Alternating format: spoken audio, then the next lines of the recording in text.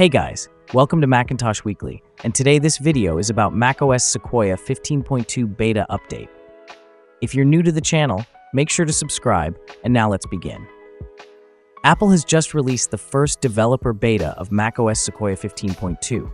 The new updates make a couple of new Apple Intelligence features available for testers, including Image Playground and a new GPT integration in Siri and writing tools. To update your Mac to macOS Sequoia 15.2 beta, open System Settings, then go to the Software Update section.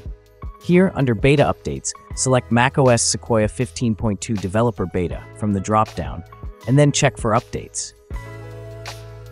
Here, you can see the update is available for my device.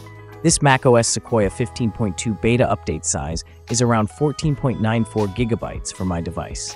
Click on Update Now, and then agree to the SLA to begin the update on your device, and enter the password when prompted.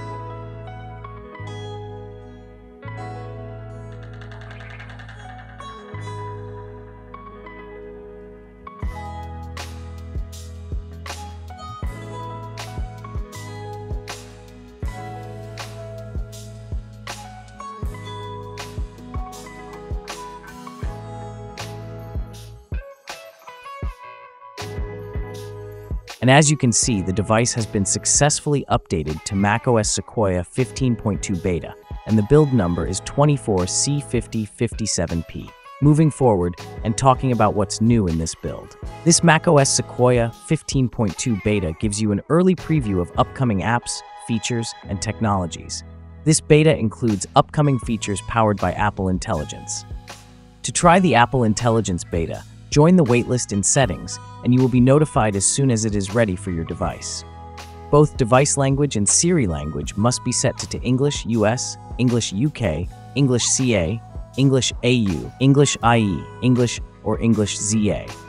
Apple Intelligence is available on Macs with M1 and later. Apple Intelligence is not currently available in China. The biggest addition includes the integration of GPT across writing tools, which will be able to help users rewrite, proofread, and summarize text across any apps. Other notable features include notification summaries, priority messages in mail, transcription summaries for phone calls, cleanup and memory movies and photos, and Siri updates. Moving forward and talking about the macOS Sequoia 15.2 beta release notes. The macOS 15.2 SDK provides support to develop apps for Mac computers running Sequoia 15.2 beta.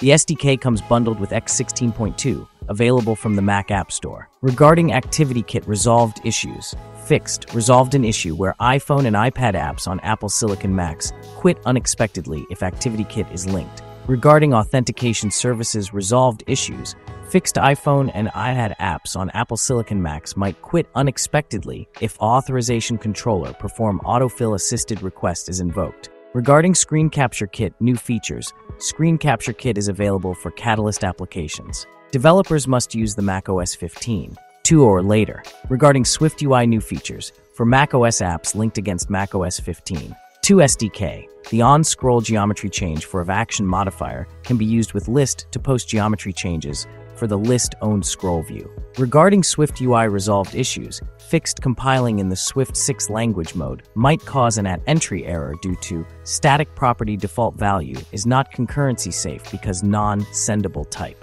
Regarding virtualization known issues, installation of macOS Sequoia 15.2 NVMs. Regarding WidgetKit resolved issues, fixed iPhone and iPad apps on Apple Silicon Macs quit unexpectedly if Live Activities API in WidgetKit are linked. Also, for now, Genmoji isn't available with macOS 15.2. It's unclear if it will be added during this beta cycle. So that was all about this build. The rest of the build seems identical. If you want to know more, Check out Apple's official documentation for macOS Sequoia 15.1 beta release notes.